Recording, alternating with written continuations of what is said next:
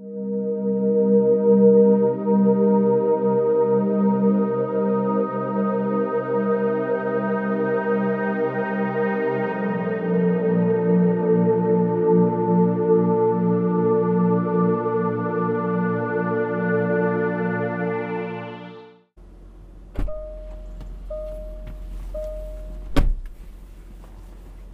everyone, I am back. It's a lovely, beautiful, sunny day in London, and I'm going to be driving for a long time to get to another place at the other end of the city. So I thought I should bring you guys along for a ride and talk about rubbish, just rubbish. So I've been thinking about making some videos about cars, which I love very much, and mainly to talk about cars with respect to everyday driving, just like an average Joe.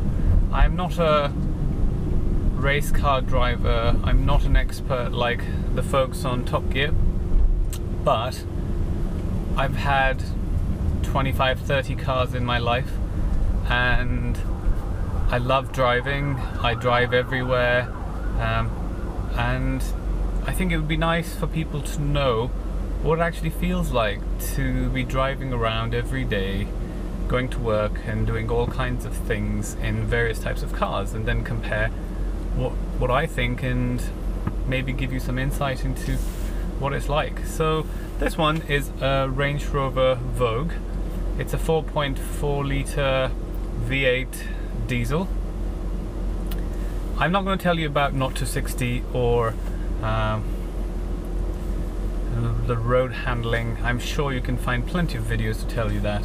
What I'm going to talk about is the general feel, the comfort, the luxury, the everyday, just everyday workhorse car. So, first of all, I think it's important that most people want to know whether it's economical.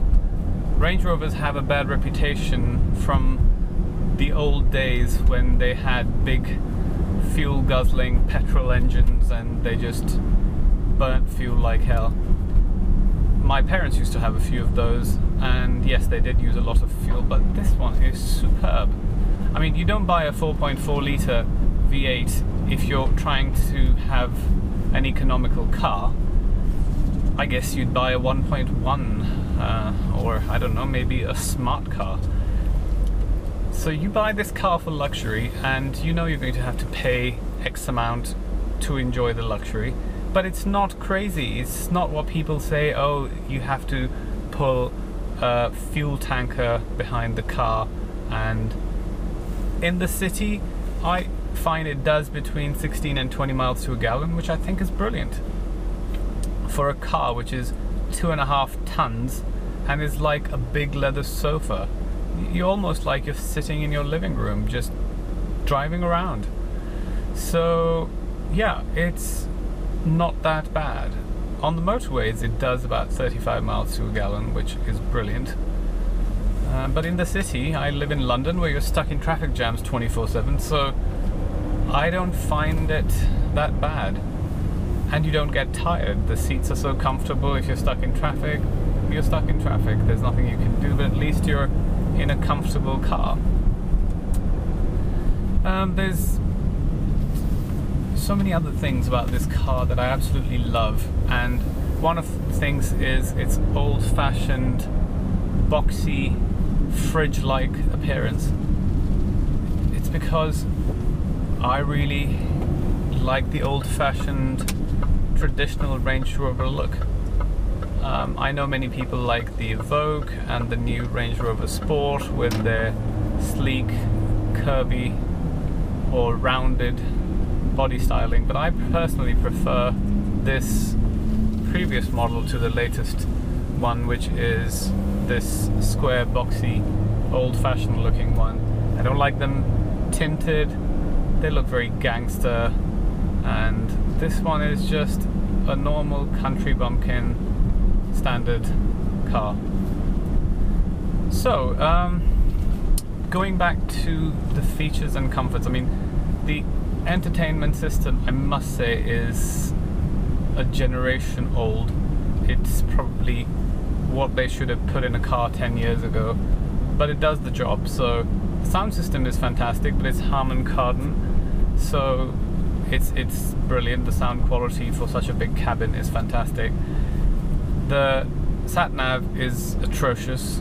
It gets you from A to B, but it prompts you 5 billion times to do 5 billion things which you don't want to do, keeps telling you there's a traffic jam when there isn't, and tells you that road is clear when you're stuck in a traffic jam.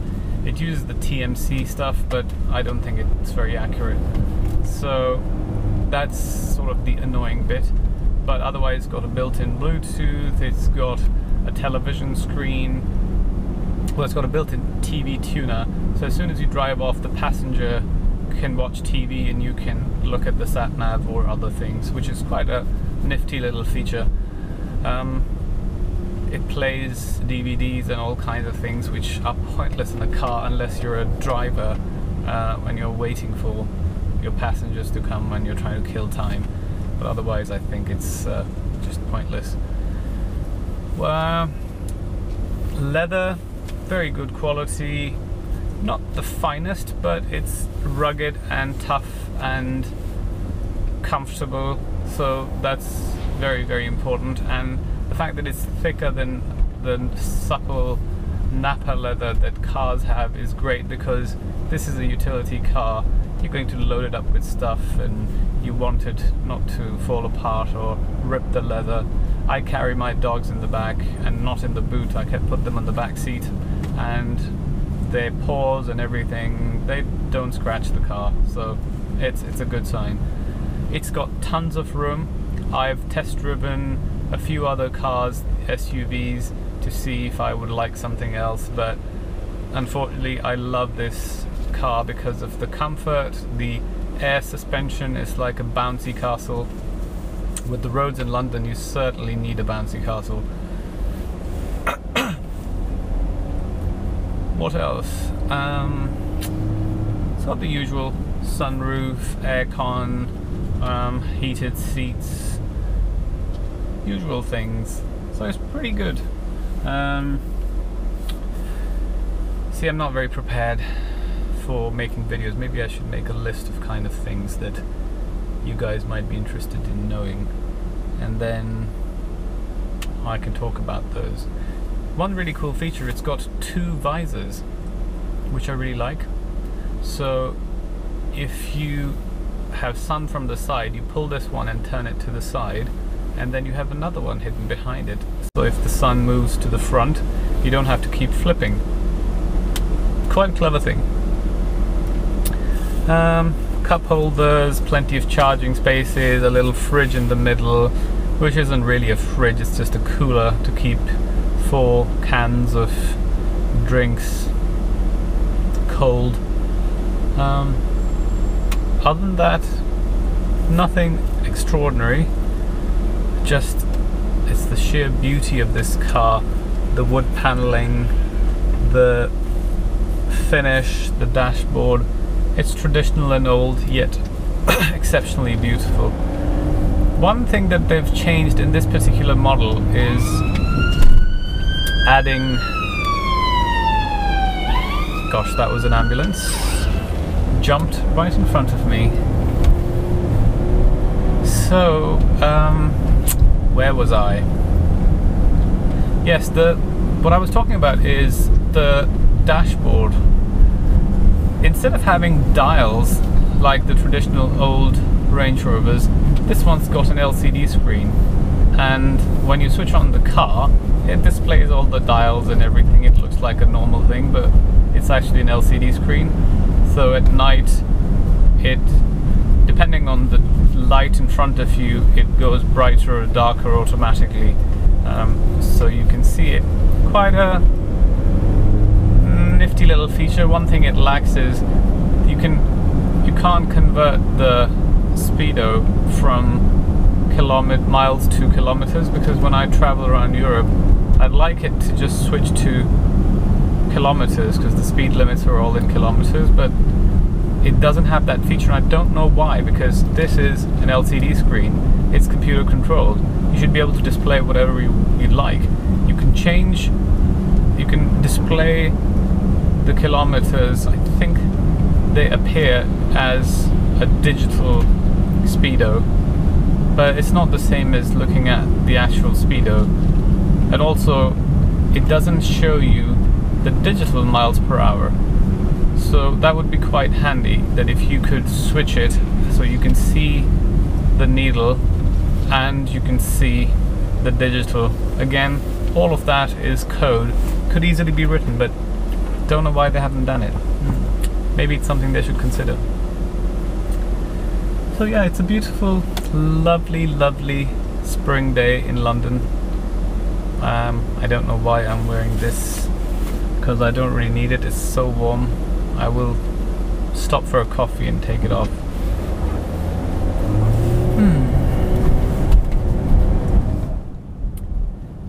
So London is a very amazing city. It's my home and I love it very much. But I think everyone has a love-hate relationship with London, and that's because it's overpopulated and very expensive. Roads are narrow. And I think what's even worse is that the government and the local authorities, like the councils and boroughs, they don't really care. They just want to look good in the eyes of the voters. That's all it is. It's not about doing the right thing, it's about being seen to be doing the right thing. So as long as they're doing something that people like, they'll do it. So what they've recently done is they've made roads very narrow in most parts of London. They have reduced the speed to 20 miles an hour from 30, and they've widened the pavements. On one hand, everyone is talking about going green, which I don't really personally care about so much, because as long as China, India and America keep polluting the world, we're all going to die. We all share the same atmosphere. So it doesn't matter what a tiny little speck of an island like England does. But in any way, there is a lot of hoo-ha about going green. Yet they're slowing down traffic. The public transport is atrocious. It's expensive, it's delayed, it doesn't work, and it's overcrowded. They don't want people to drive, so give them an alternative. Make the public transport so cheap and so amazing that you would have no choice. It would be a no-brainer. So, back to the roads. The roads are so narrow, or the lanes are so narrow, and they widen the pavements. It's not like this is an amazing sunny city all year round where people walk and cycle. It rains 70% of the time. It's cold the rest of the time. So no one walks, but we have massive pavements, and the traffic is slow and stuck, therefore adding to the pollution. But no, to the voters it looks really good. Oh, we are slowing the traffic down, we are preventing people from coming into the city, we are making the pavements wider for the public. How many people actually walk? And then you have all these bus lanes, cycle lanes, so cyclists go wherever they like. And same thing for the buses. They have a bus lane, but they drive all over the place into whatever lane they want, and it's okay, because as long as you are run by London Transport or any of the other authorities or local councils, it's okay. If you're a truck owned by a big company, you can stop on a double yellow. I've complained about it so many times on High Street, Streatham, where one of the companies, big companies, I think it's Iceland, yes, they have a truck that comes every morning at 7:30 to 8:15, stops on a double yellow and loads and unloads for 45 minutes, causing massive traffic jams. But Transport for London have refused to give them a ticket. Every time I write to them, I send them pictures. They just tell me, oh, we will have a word with the management. Well, if this was an individual, they would get a ticket immediately. But because it's a company, you can get away with it. And same thing for cyclists. They should have number plates. They should have insurance. That will make sure that they don't do dangerous things. At the moment, cyclists weave through traffic and do dangerous things, but they're not held accountable. They're risking their lives and they die, but then if a car driver hits a cyclist and the cyclist dies, that car driver has to live with it for the rest of his life that he killed someone. That's not an easy thing to live with, no matter what people say. So the car driver or the bus driver or whoever it is will have to live with it, will have to suffer the legal consequences, and all of that because a cyclist didn't bother and was driving dangerously. And because they can't get tickets, they can't get points in their license, they just do whatever they like. They're risking their lives, but if a car driver is driving at 100 miles an hour on an empty road, he's risking his life as well, but he would get a ticket. A cyclist is doing 30 miles an hour on a road where he doesn't have the same safety as a car. It's okay. It's just this whole system is really nuts, and I'm probably ranting about this, but I think someone needs to raise these points. It's just endless stupidity that we live with and we put up with it. I think our world is changing. Some of it is for the good and some of it for not so good. And that's because we're becoming too politically correct, too overly middle. The Conservative Party and the Labour Party, you can't really tell the difference. They're almost the same. You should have some differences and some opinions and some freedom. I mean, we want to have a free economy. We want to have healthy competition, but in our real lives, we've hushed everything up. No one says anything, no one wants to discuss anything. You just either do it behind closed doors with your friends and your family, or you keep it to yourself. That's why people don't change their mind, they don't change their views, because everyone is hushed up.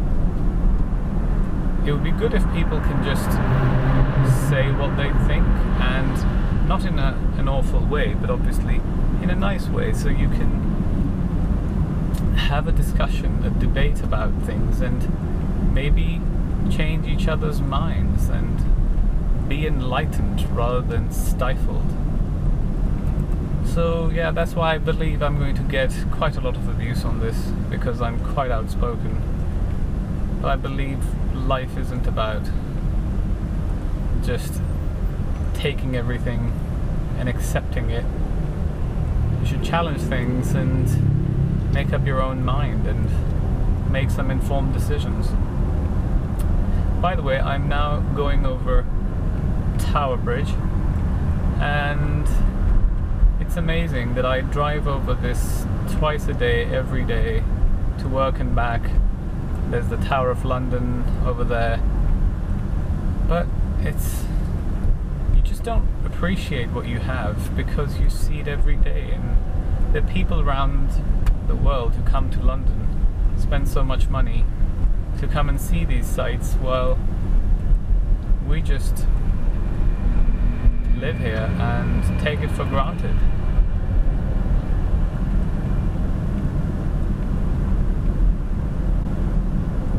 I must say, when I go abroad and I come home, I'm so relieved that I live in England. I've travelled to, I don't know, pretty much everywhere in the world that I've ever wanted to go, and there's nothing like home, there's nothing like London. It is truly a phenomenal place. and I fully understand why so many people from around the world come to visit, so many people come to live here. Even though there's 12 million people in the city, it's still an amazing, amazing place. So much history, architecture, culture, theatres, museums, bars, clubs, you name it and we have it. So I'm truly blessed to be living here and have all this history and tradition and culture and civilization around me. Not many people in the world are blessed with this, so I'm grateful to the powers of the universe. That's the thing in London, because of all these traffic lights, traffic jams, narrow streets, it's 24 miles door to door from where I live to this place, and it's going to take me an hour and a half. Why? So, but hey ho, there's some good things, well, there's millions of good things about London. Traffic, transport are not so good, but the rest of it compensates for these kind of issues. But I must say, I really find it very fascinating and interesting when these politicians come and talk about, I'm going to make London green, I'm going to do this, I'm going to do that. Ken Livingstone came, he increased the waiting time at traffic lights, he widened the pavements, made it difficult to drive through London. That was his way of preventing people from coming into London. Because they won't like it, they won't come. People don't come to central London because they like it. It's because it's a necessity. You have to. For example, to cross over from the south side of London to the north side, you have Tower Bridge is the last bridge to cross over. After that, you have the Blackwall Tunnel, which is extremely difficult to get to, and through narrow back streets, it's closed sometimes, and it's much, much further away. There should be a couple of more bridges. So hence all the traffic, both from the north side and the south side, has to go over Tower Bridge and causes so much congestion. If the politicians really want to do something, build a couple of bridges. The trucks, another point that I keep making, why are the trucks allowed in the center of London during peak hours? Deliveries and all of this can be done at night when there's less traffic. So you have cars, narrow roads, and 20 miles an hour, and then you have these trucks which have massive engines and cause so much pollution, stuck in traffic all the time. So I don't think the politicians want to do anything. They just want to bluff you. They want to make you believe they're doing it for you. All they want to do is get into power. Once they're in power, they'll build connections, build networks, and indirectly fill their pockets and create a good future plan for themselves.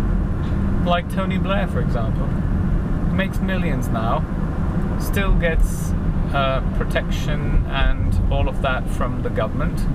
And what's he doing for the average Joe and the poor masses? He didn't get into power with the Labour Party to help the poor. He wanted to get rich, like every other bugger in this place. So it's just ridiculous that we're all so stupid that we keep voting for these people. Might as well have a kingdom and let the Queen rule. At least there'll be one person rather than 400 of them.